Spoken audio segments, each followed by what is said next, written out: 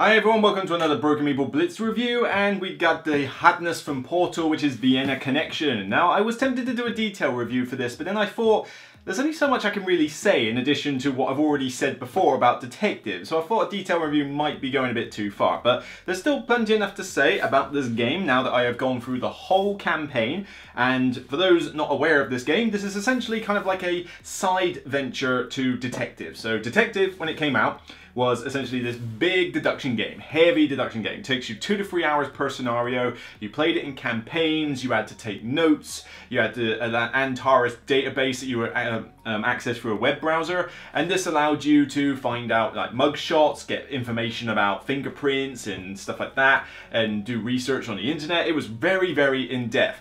That's putting it mildly, 007. But also very, very fun. Woohoo, I do like this game, but Vienna Connection is essentially utilizing the same system, and I do mean really utilizing the same system. It does a few tweaks to it, but it's still going to be familiar territory to those familiar with Detective. Were you expecting an exploding pen? But it's changed the setting now. Instead of a modern day setting, or the 80s setting as the LA Crimes one had, this is now set in the late 70s in kind of Central Eastern Europe way, so we're talking Czechoslovakia, Yugoslavia, Budapest, East and West Germany, you know, when those countries were around, and this is set during the Cold War. So this is very much your Cold War espionage style game. You go through a campaign of 4 scenarios this time, and much like in Detective, you have a deck of cards that has all the different leads that you can follow. Like, you know, you get a bit of information about a person, and your lead could be, well, go to this card if you want to find out where this person's located, or go to this card if you want to get more information from the people upstairs, you know, that kind of thing. And whilst doing this though, you will come across all sorts of different files that you've got to read, all this information that's made available to you as you try and deduce whatever the concept or the plot of the scenario is. And they're quite varied in this one. The objectives do vary quite a lot. It's not just simply someone got murdered and find out who it is. No, this is they're standalone scenarios in a sense of, oh, this is a much different objective to what the previous one was, but they do come together in a cohesive narrative. Like, there is a bigger picture going on that all the scenarios in here individually relate to. So, in terms of the components, well, you don't get a huge amount in terms of stuff you have to unbox, really. I mean, you have a few envelopes with the different things you need for each starting mission, so you've got those which you don't access until you need them. You've then got a little flip pad that you just basically fill out. You cross off notches to say I've accessed like the white zone, the blue zone. You know, some areas are easier or harder to access than others. And of course, you've got your deck of cards with all the leads. Don't worry, this is not spoiling anything. The main thing that you do get though is this. Woo-wee! You look at it, it says top secret. It's like, ooh, okay, let me just peel open this. And it's like, wow. This is a bundle of A4 files. Quite a lot. And this is everything from transcripts to mugshots to maps to newspaper cuttings to notes scribbled on a filofax by somebody you're tracking, to bus timetables, to job adverts, you name it, there's everything in here. And the deck of cards will tell you to go look at certain files, and you'll pull them out of here and you'll use them as part of your note taking. But there's a lot. There's a lot of information. We're talking Sherlock Holmes consulting detective levels of information that you need to trawl through here. Predominantly it's the same, but what are the differences? Well, key difference is this one takes code breaking to a new level.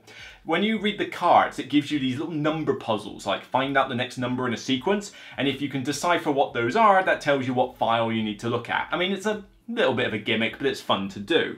What it really goes down and does, I'm not going to reveal it like in terms of photos because I don't want to spoil, but each envelope essentially has a cipher. It's all about ciphers and code breaking in this game, and what happens is they give you a little envelope, and in it will have a little cipher, and it will have like a code sequence on it. Tells you in the rulebook how to approach them, how to solve them, and then frequently, whenever you're saying, "Oh, I need to contact the CIA for this," you'll get a card that has the cipher code on it, and using your little tag card that you've got, you'll try and go, "All right, that means this, that means this. Ah, okay, look at this card, or go meet at this place." You know, and it's neat. I mean, you know, we're not talking hard puzzles here. This is very simple puzzles. A child could do these, but it's nice. It gets you into that theme. On top of that, on the Antares database, you don't use the database as much as you did previously. That is something to bear in mind. Detective was very heavy on that. I mean, you looked up a ton of mugshots, you did fingerprint tracking, you did Wikipedia links, you name it, you did it. Here, you still have to look up Wikipedia for some stuff, and I do advise you do that, actually, because it does come in handy with some of the plot threads. But for the most part, all you're using Antares for is the final mission report and these other puzzles that you have through the campaign and in individual scenarios, where when you pick up a card, it will say, you've gained a puzzle fragment, and it will give you some digits, some color coding and that, and letters, and effectively you just fill in this little hangman style puzzle on the Antares database until you figure out the password, key it in, and then once you save it down, when you get to the end, it gives you like another bit of the ending that you found out. So I get the impression that this one is a little bit more accessible or a bit less frustrating in the sense of, yes, you're not going to really fail a scenario, but it's more about the endings you get. This one definitely has more branching paths. The other one still has a linear path, despite whether you pass or fail it. Here though, if you unlock certain passwords, it gives you extra bits of the ending, like you might catch a KGB agent and it's like, oh, what effect does that have on the campaign? But on top of that, if you solve the ones that are throughout the whole campaign that you get piece by piece, it will affect the endings you get in the final scenario. So yes, you'll succeed the whole campaign, but did you succeed it fully or did you not succeed it as well? You're getting different branching paths and different endings, and that is cool from an immersive perspective. The detective game didn't have much replay value. You went through it once and that was pretty much it. Here though, it's the same sort of deal. Yes, you've got those branching paths, but that's mainly just for a couple of paragraphs of ending. It's not really that much of a diversion. So you're really going to play through this once and that's it. Not to say that's necessarily a bad thing, because it's a very enjoyable experience, and in terms of duration for scenarios, you are still looking, much like Detective, at a 90-minute to 3-hour length for each scenario. And that's depending if you're playing it solo like I did, or playing it with up to 5 players. Although, it says up to 5 players, don't play this with more than 3. Really, don't play this with more than 3. There's not enough for everyone to do. You barely have to do anything on the Antares database, so that's not exactly a role. So only one person is needed to read out cards. Well, that's that done. Really, when you've got more people there, all you're adding is more people to discuss and go through all these files. That is what's going to take up everybody's time. In a good way, because there's a lot to sift through. But you really don't want to play this with more than 3 players, in my opinion. I think 3 people's a good number for 3 different people to compile their notes and really figure out the scenario and the setting. But you probably might find that you can get through this solo quite well, and I think it would make an excellent 2-player experience. But 4 and 5? No, I can't see 4 and 5 players working. It's easy enough to get into the game. The rulebook was clear enough for me. Granted, I've had experience with Detective, so maybe that's slightly biased, but I honestly didn't have a problem with the rulebook. It's got a reference aid at the back to look at various terms and new stuff like the ciphers and the fragment puzzles. But other than that, it's got pictorial representations of the stuff you're going to see on the cards and what you're going to read off the cards. And honestly, I found the rules to be pretty straightforward to follow. If anything, this is probably a more streamlined, polished version of what Detective was. That's probably one good way to summarize it. But the immersion factor is one of the top things about this. It really is, and it's no different here. In fact, I would dare say this is more immersive than the other Detectives, and that's saying something. This Cold War theme, I put on a tablet and I put on some James Bond soundtracks or something in order to get myself immersed into this. Bond. James Bond. Listen to like The Spy Who Loved Me or Living Daylights or something while playing this, and it's like, oh, you know, I'm like really into this theme. But it's done very well. The story's good. The cards do not waffle on like crazy about what you had for yesterday's lunch or whatever it was. You know, in the previous Detective, it really did go on a lot about food, I noticed. But here, the stories are pretty concise. They're interesting, and as you're going through the campaign, it's really intricate. Like, you've got to be on the ball with these files. You should be taking notes. I personally didn't beyond bullet points, and it made my life a little bit harder to understand the full setting, particularly when you get to mission 4. I found myself following it pretty fine up until mission 4, and then at that point it's like, I don't know, who are these people? And I know, wait, that happened, did it? As names and places are thrown in your face, and bearing in mind, we're in Central Europe. You know, we're in like Czechoslovakia or Yugoslavia, and then we're heading more closer towards Budapest in USSR type territory. And when you get names from those countries, it's not like it's Grimsby or Birmingham.